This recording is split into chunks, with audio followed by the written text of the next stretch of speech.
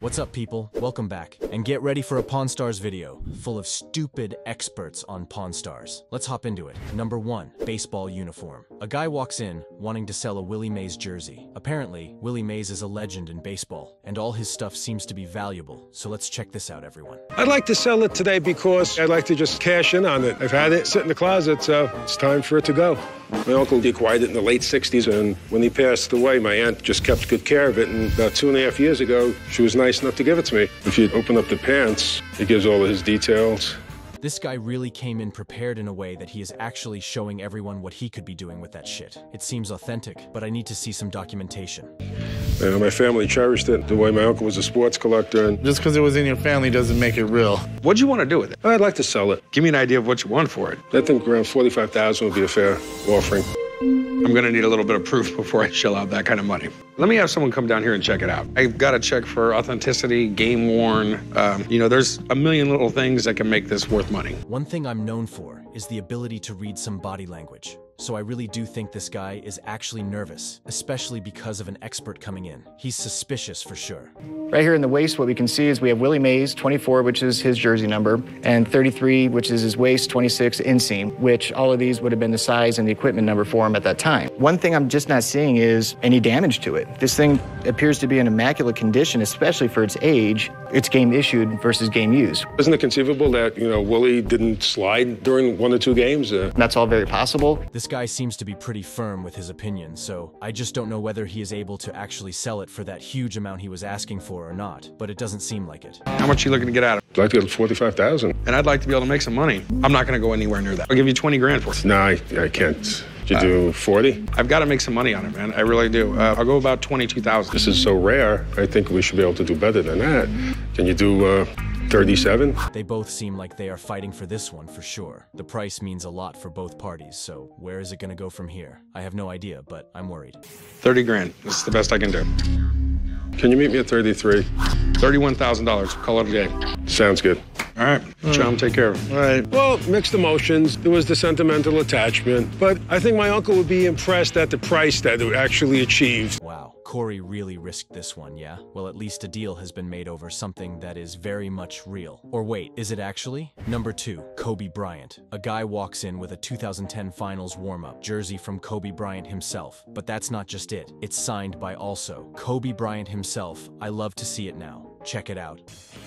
Even if you're not a Kobe fan, like I'm not a Kobe fan, but you got to appreciate what Kobe did. I mean, he's one of the greatest players of all time. Over 30,000 points, over 7,000 rebounds, over 6,000 assists, 2-time NBA Final MVP. He came out of high school and played for the same team his entire career. Wait a second. I need someone to pinch as soon as possible because goddamn this shit is hella impressive. Especially since Chum knows all that. Like, hello? Since when does he have knowledge? It looked like a good buy. I do have a letter of authenticity. They got it right after the 2010 season.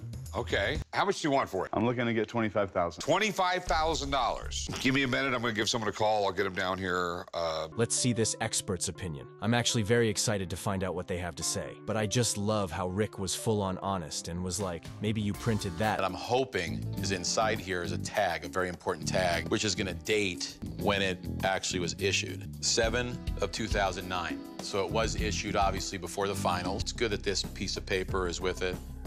You are looking at a genuine 2010 game-worn warm-up. Now that's seriously nice. I mean, this thing is genuine for sure, and we love to see it. Who wouldn't want a Kobe Bryant jersey? Even I would buy it just to wear it once. They won a final. Yeah, I understand that, but we've sold a lot of game-used stuff, and that's what the market bears. So I beg to differ, but I know he's the expert. Thanks, man. You got it. Take care. Good luck. There'll always be a buyer for his memorabilia. These two were about to throw hands for sure. I mean, the expert didn't even shake the hand of this guy at all. Woo, I can feel the tension from the screen. This is Kobe, though. Come on. 10? 10 is my lowest. That's as far as I can go. I'll go $7,500. The lowest I'll ever go is 10. Have a nice day, man. All right, thank you guys. It's disappointing that I wasn't even able to make a deal. I was looking forward to spending some money and spending some time with my son. Well, if this guy thinks that this expert is wrong, I don't know what to say anymore. I understand where he's coming from, but it is what it is. Number 3, Napoleon letter. A guy walks in with a letter signed by Napoleon himself, but he seems to be not good at making some jokes. Plus, he's asking for too much, so let's see. How about 4,000? I'll give you $2,000 for it, man. That's the best I can do. You know what? I didn't pay that much for it, so let's do it. 2,000? 2,000. All right, sweet, man. I'll meet you right over there. I was a little disappointed that he laughed when I said 10,000. This is a once-in-a-lifetime piece of history. When you see him fighting for his life to get a good price on this one, you would say that he might actually need the money for something important, not a set of golf clubs. I'm not going to sell something like this to someone for 12 grand and not know for sure it's real. Why don't you go down and see Greg at UNLV, see what he has to say. I mean, it's got a COA, guys. Is it that big of a deal? We've seen phony COAs before, son. Fine. Now I gotta go drive across town just to shut him up. Napoleon might have been short, but at least he wasn't a damn idiot. Even I took this one personally, old man. But at the end of the day, we'll just listen to what you have to say, so might as well. Anyway, let's find out if this is authentic or not. I have a good feeling about this. Part of a proclamation he made to his soldiers after having won. Okay. So what he says here is, soldiers, when we've done everything necessary to assure the happiness and the prosperity of our country, then I will take you back to France. There, you will be the object of all of my attention. He's the emperor, he's the head of the whole government. He can give them anything they want. He'll say, I was at the Battle of Austerlitz, great battle we've won today, and people will respond to you, voilà un brave, there goes a brave man. As much as I love knowing more stuff about history, please let this professor, with all due respect, freaking cut to the chase. I'm seriously nervous now. This is not one of those original manuscript copies. No. What we consider to be the original, which looks exactly like this, that's in the military museum just outside of Paris. Okay, how can you tell? Well, a handwritten ink document from this period, we would see evidence that somebody had written this out with a pen. We would see where there are blobs of ink, and we'd see that the ink would have faded in color. Well, there goes $2,000 down the drain. Right on, Corey. $2,000 down the drain, for sure. But it won't be the only thing that's going down the drain. Just wait till you go back and watch your job go down the drain. Give me my 2 grand back. Corey, why don't you take it home and remind yourself not to be so damn stupid? Fine.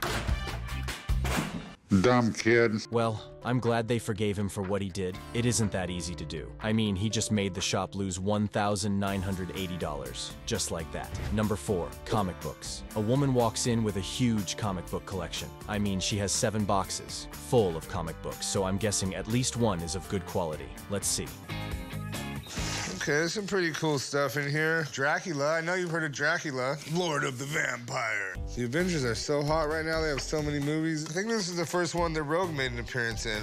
Pretty cool. Doctor Strange should be worth a few $100 on its own. I'm honestly living for that roast, not gonna lie. Cause like, damn. I mean, look at Chum just being way too excited for this shit. I just know he might just buy all of them and keep them. I may not know everything about comic books, but these comics are priced between $0.25 and 75 cents per book. And there's 7 boxes of these babies. Sometimes you can just feel the deal. Sometimes you just can feel the deal. What I way to put it, Chum. I just know you are not here for an actual deal, because knowing you might take all of them with you. Would you go $450 on them? 500 is gonna be the lowest I can go. What do you think? I don't want no parts of this if you don't call Paul now. Life is about chances. Sometimes you just gotta take them. I'm gonna do the 500. I'm gonna show everyone what an expert I really am. This is how you do it, Antoine. This is how you make a name for yourself in this business. When these are gonna be worth 5 grand, I'm gonna be the one who gets the reward. $500 for these 7 boxes full of comic books? I really don't know if this is the right price or not. I doubt it, though. Anyway, let's look at Rick's opinion on it all. Some good stuff. There's Doctor Strange in there. Yeah, I said it pretty good. All right, the big question, what are they worth? This stack I pulled is probably, there's about $200 retail. And other couple hundred pounds of comic books are worth? About 5 cents a book if you're lucky. It's common stuff. There's nothing high grade, nothing that's really worth getting certified. How many of them are there? 300 in a box, so 2,100. 2,100 nickels. Oh no. Chum really went overboard with that purchase, and I just don't know what's gonna happen from there. But now we know that the so-called expert definitely lost some money. On some comic books, I'll be lucky to get like $180 out of, and 7 boxes of the recyclable paper. So they're basically worthless. No, they're not worthless. Thanks for stopping by, man.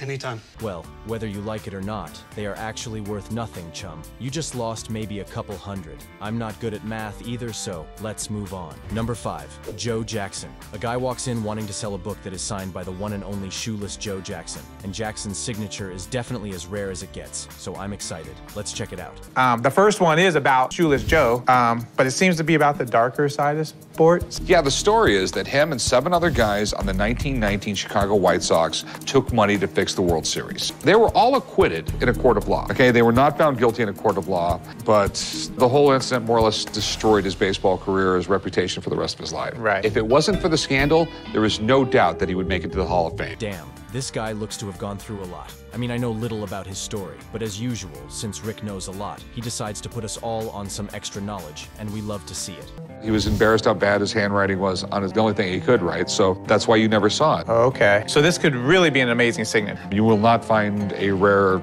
autograph. But Joe Jackson's signature is so rare and so expensive, I just have to take the gamble before this guy walks out the door with it. This really is as rare as it gets, because I said I know little about Joe Jackson, and I know for sure that he was illiterate, as Rick mentioned, so him signing a book, that's rare. I'm thinking closer to 10 grand. Of all the sports signatures in the world, this is the one most faked, okay? And I have no idea who this person is who authenticated it. Right. So, I mean, I'll take a shot at 10 grand. It's just not a signature. It's on a book about the dark side of sports. I love how this guy is making sense. I mean, it should be worth more for that, and only that, right? But I really get the game Rick is trying to play now, and I love that for him. But I'll go 13,000. If you do that, I'll do it. So, well, okay, let's do it. All right, deal, man.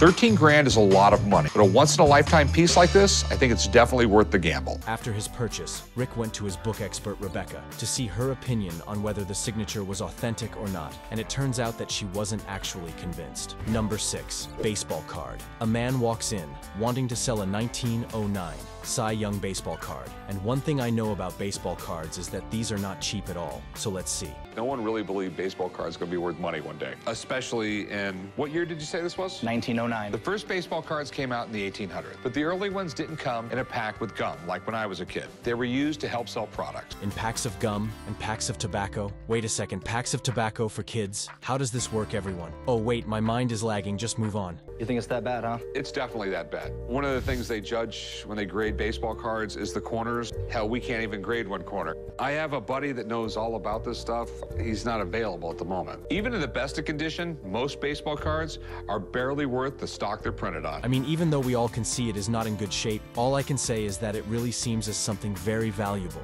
that holds a lot, and I mean a lot of history. I'll give you 300, and I think that's a lot of money, but the 300 bucks is the most I want to be at. 3 it is. Okay, all right. Go write them up, chum. Be careful with that. Don't spill a Coke on it or anything. Yeah, like I can hurt this. To me, $300 is definitely low, but in this economy these days, I'll take it. I don't know whether to like that offer or not, but as long as this guy's okay with it and is satisfied, then who exactly am I to actually judge? No one. He also has a record for most complete games. How many games did he play? He played over 22 seasons. He started doubleheaders. He finished doubleheaders. He pitched an awful lot back then. Yeah, because I know back then they'd have 22-inning games, and it would be the same pitcher the entire 22. Cy Young actually did change baseball. His fastball is so dominating that it's rumored it's because of him that they had to move the pitcher's box back 5 feet to where it is today. That's actually pretty nice if you ask me. I just know that Cy Young is all about the history of baseball, and ironically enough, I knew that this change occurred because of him. You're looking at around $250 tops. Okay. These old cards can be tricky sometimes with condition. He just needs to make sure he gets a hold of me before he makes his next purchase like this. You gotta get it for the right price. Sometimes it just doesn't work out. Damn, he lost with this one, but it seems like he lost a lot with it, and I just don't know whether to be happy or sad, because Rick lost something this time. Number 7, Gibson mandolin. A guy walks in wanting to sell a Gibson mandolin, and Chum looks excited to the point where he starts playing the mandolin, as if he actually is performing at a concert. I know the name Gibson, so I took a gamble and thought I would pick it up, and hopefully I can make some money off it. All right, well, let me call my boss over here. Hey, Rick! Corey, Rick! I guess no one's here. The thing that makes this mandolin special is that Gibson made it. Gibson mandolins are sweet. We had a lady bring one in from the early 1900s, and Rick practically drooled all over it. So, if you notice something, Chum tried to call Rick and Corey, hoping someone would come help him out, but when no one did, he started acting like the expert he wasn't. What are you trying to get for it? Well, I'd like to get $3 grand out of it if I could. Would you be willing to go any less? Because normally, you know, I actually have a spending limit of $1,000. I'm not supposed to go any higher than that. It's not the end of the world for me if I don't sell it. I don't mind walking out of here with it. How about $1,300? Didn't he just say he has a spending limit of $1,000? This is not what you just did, Chum. Watch him lose some money. Ugh, I'm pissed. $1,500 and we got a deal. I mean, it is really good condition. 15 sounds fair. I can make a 15? profit. All right, that sounds good. I appreciate it. Rick's probably gonna give me a raise after he sees this. Let's just hope this happens, but I have a bad feeling about this, especially after the comic book incident. Let's see what this expert has to say now, because I'm kind of anxious. And it's not even a G that Gibson ever used. You've got your decal in there like a Gibson, but it's not the right decal. And the finish is like plastic. Gibsons are covered in a lacquer finish, and this pick guard is totally wrong. This is something Gibson never even used. This is fake as hell, man. Oh God, I knew there was something wrong with it. From the moment he started playing it, I just saw how all of this was not real. I mean, the sound of this mandolin is one a toy has. Yeah, maybe about $100. All right. Yeah, dude, sorry about that. Thanks for the bad news, All right. Call me anytime you got any questions, dude. Oh, I hate mandolins. Well, yes, Chum, you just lost a fortune on some fake-ass shit. This is pure disappointment if I'm being honest, so I hope you didn't get scolded.